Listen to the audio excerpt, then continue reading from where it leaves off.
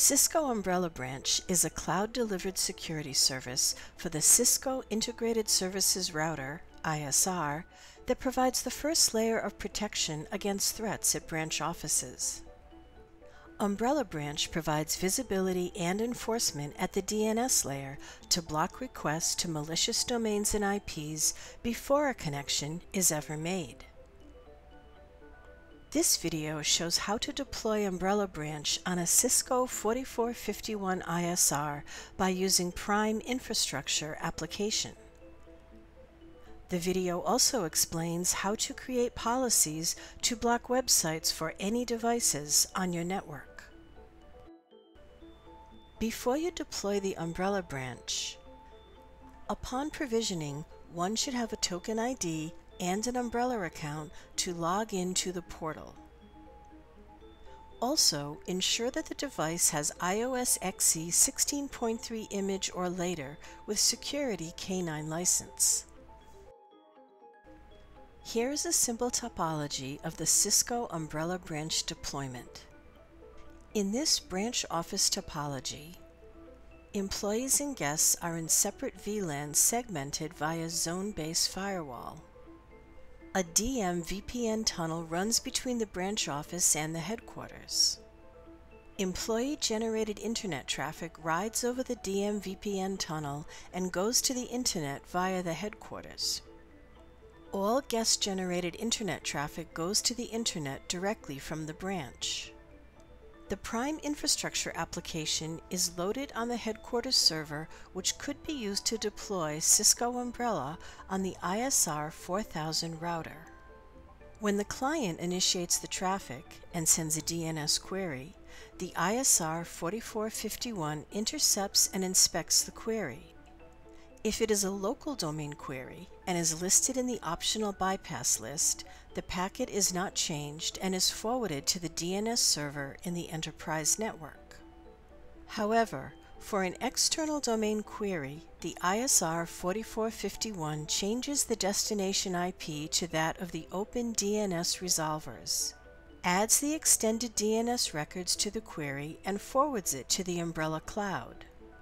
Based on the device information in the extended DNS record, the Umbrella Cloud service applies different policies and sends back a response. When the response is sent from the DNS server, the ISR 4451 decrypts the packet and forwards it to the client. For any approved content, the response contains the destination IP address of the web server. However, for any blocked content, the response will contain the IP address of the blocked page. For any suspicious content, the response will contain the intelligent proxy unicast IP addresses. Please note that you can enable or disable intelligent proxy in the Umbrella dashboard. Let us log in to Prime Infrastructure that manages the ISR 4451 in the branch office.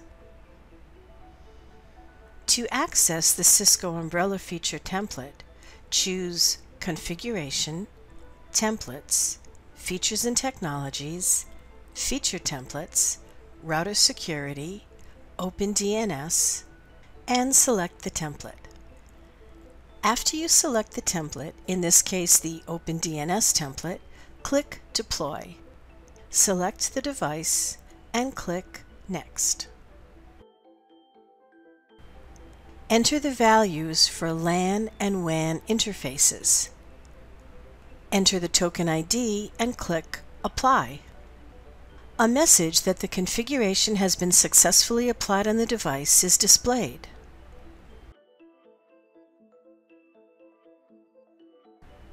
To check the OpenDNS configuration on the router, enter the Show OpenDNS Configuration command. Log in to the Cisco Umbrella portal and, based on your requirements, enable intelligent proxy and apply policies to block categories. For example, you can configure policies to block games and gambling categories, thereby blocking websites such as 888.com and cardschat.com.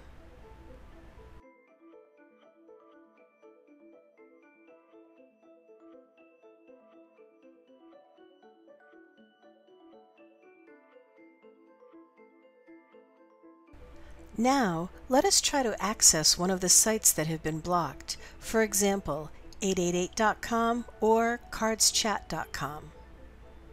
Here you can see the blocked message. Pick up the phone and contact your local Cisco account team to get your ISR 4000 series routers to begin enforcing acceptable use policies and blocking ransomware, malware, phishing, and command and control callbacks.